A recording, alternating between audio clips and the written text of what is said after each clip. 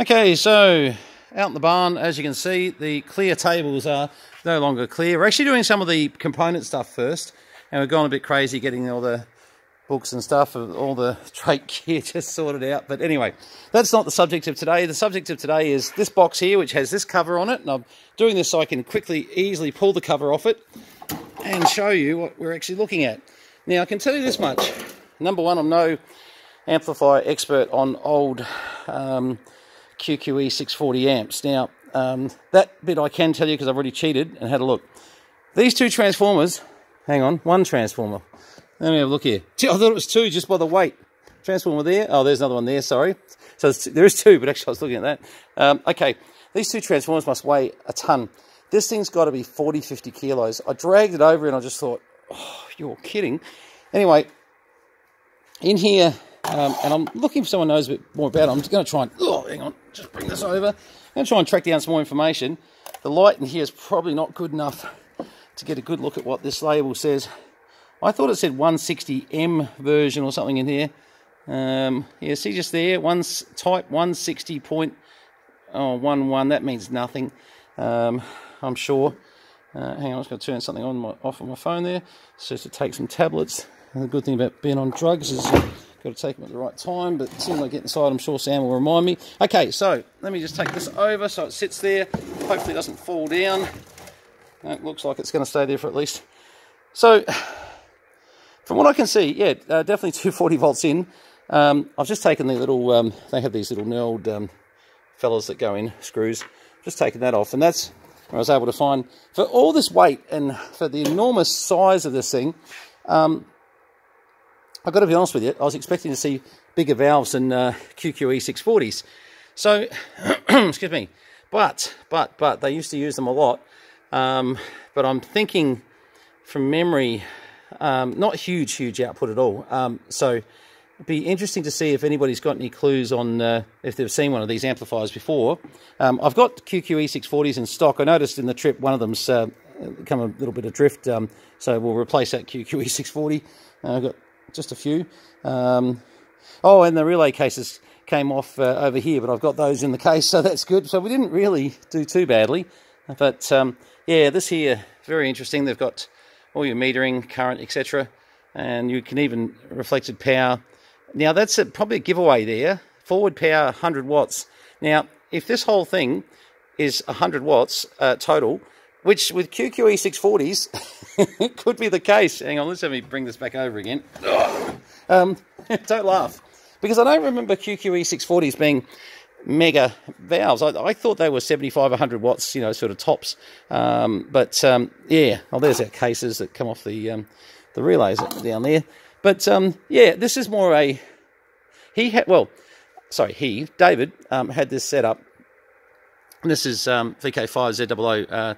He actually had this set up in a rack, and he had a lot of stuff feeding into it. Now, I'm going to have to work out just exactly what went with what. Now, fortunately, I took some photos and things, so that's good. But if the whole benefit of doing all that was to get 100 watts output, you might just give that a short miss. But he was active on a lot of different bands, so I don't know. And unfortunately, Wayne, the son, wasn't radio orientated, so he was going to put all that to scrap, as I think you've heard me discuss. So, I mean, look, better than scrap, but there's still a bit of working out what to do. So, if you've seen one of these before, I'm probably ultimately curious where the heck one was used, because it just seems like a lot of trouble to go to it's a bit hard to sort of determine, because they're talking forward power of 100 watts. They've got a meter that reads to 100, and it just seems like if your forward power out of this amplifier was a whole 100 watts, this is a hell of a lot of work to go to get 100 watts. So yeah, I'm having a feeling that this must be some sort of very heavy duty. Look, I'll just walk over to where the rest of the mess is. There were a couple of bits just for you older valve guys that have had a bit to do with this. He was running this system over here into it as well. Now, this might be some clues here. Yeah, I'm not sure that was actually with it now. I'll have to check my photos. Just something doesn't look 100% right about that. But, oh, now that's interesting. I didn't even think about that. Huh. He might have been doing 100 watts on 2 meters. and QQE-640s would work up to 2 meters, I reckon. So I wonder if that was his drive. And I know this says VK3ZTN, so I'm not sure what the background is there, but that was all connected up through it. And I'm thinking, this is an old, this almost looks like a, because you can see the two coming through there, there's over to there, where's it go? All right, excuse me. This may be a little AM transceiver that's been put together in the dark old days. Don't know, but anyway, as you can see, we've still got a lot of stuff to go through. We've just made a bit of a little dent just to be able to walk in here, so that's good. But yeah, if you know anything about those, or I might as well put this in the same video. I was going to put some photos up on the web, and I'll probably still do that. But interesting how these work, and what band they work on, I don't know. But as you can see, well, this one's probably a better example. He's got this roller system here with indicators, etc., which is lovely. And of course, that's all working in there. So that's moving back and forth in there. And you can see that right in there, just sort of coming back and forth there. This little Jennings fella. This big valve, which would probably help if I could tell you what they were. I reckon they'll be the same in each one of these. Yeah, they look the same, but unfortunately I'll have to undo some screws and bits and find out just exactly what they are. This one looks a little bit worse for wear in the fact that it's had a bit of weather on the bottom. The other two, pretty good actually, very good. So it will be interesting to see just what he was up to here. These were sort of ones that he hadn't completed. That was fairly obvious, but yeah, I just haven't really had a lot to do with these. And once again, same thing on this one here, where just a different knob they use with an indicator. Oh, it's the same system, but yeah. Yeah, that needs a bit of doing up actually. Not as much play with that one, or is that just it's undone? Might be. Anyway, do not look to me to show too much intelligence. Now, iMac on the side of that one, right in there. There, okay. Wouldn't it be nice if we could see a number? By the way, I did short these out, just in case. I mean, they probably haven't been started up for years, but I did short them out, just in case. I'm terribly scared of valves. Yeah, I can't really get in there, not without taking those screws off. That one screw there. I'm curious, hang on. Okay, so I'm no valve expert, and I'll tell you what proves that. Number one, I took the screw off there, when that is just, it comes off the cap of the valve. So, here we go. So that would have been a faster way to pull that off, versus taking the screw out. Okay, so now that I've shown how much of a complete idiot I am, so they're 4-1000As, iMac 4000-1000As. Now I've got quite a few boxes of those, and check out I've not had much to do with them, to be honest. So at least we know what's in there. So all these boxes have got 4-1000As in them, so all very nice. I'm carrying it across so that even if I drop it or something goes wrong, you'll even see the mistake. I hate editing videos, but I also hate showing you dropping valves, I suppose, too. But yeah, so there's the big spot where it fits in. I might wait till I've got two hands to do that, to be honest. But yeah, so these 3 amps have got 4-1000As, which I would have to think these have all been, sort of for different bands. Now, and when I say that HF bands, just looking at these, this looks, all HF but different bands. And so these have been run, I would say, as monoband amps, but I just don't know quite where. This is where, possibly even looking at some of David Stackpool's QSL cards, it might be a clue as to what bands he sort of favoured, sort of, because whilst it looks like these were kits, etc., that he was building up, I know that he was, well, either him or VK5MS was actually running some monoband amps, but I did see some civil aviation amps sitting in some of the containers, which I didn't bother getting. They're just too big for me, and I just sort of thought someone else can have those. I'd actually paid for them, but I thought, oh no, too heavy for the trailer. It was getting silly. But so please, if you want those, just get on to Wayne. There's 2 1000 watt civil aviation amps sitting there. They've been a little bit ratted, so don't let me oversell it to you. But yeah, okay, so that's here's the front of these 3 amps. So he was obviously setting up for sure. I mean, they're really, well, obviously older design the way they've done it, but certainly you know, your plate voltage meters are good. I mean, 1500 volts tops there. What's he got over here? 1000 volts here, and 5 kV over here. Now, we've got some really big supplies here, and this is the problem. I don't have a lot of knowledge with some of this stuff, so hence my video is really reaching out to some of the old timers out there who play around with this stuff, because it's probably not for me. I'm not even going to tell you that I'm going to attempt to try and get these going and put them up and running. Especially this one. But this one, the more I'm thinking about it, what if this was a 2-meter amp that he was just feeding a homebrew into it, and then, you know, getting his 100 watts on 2 meters out of this big fella.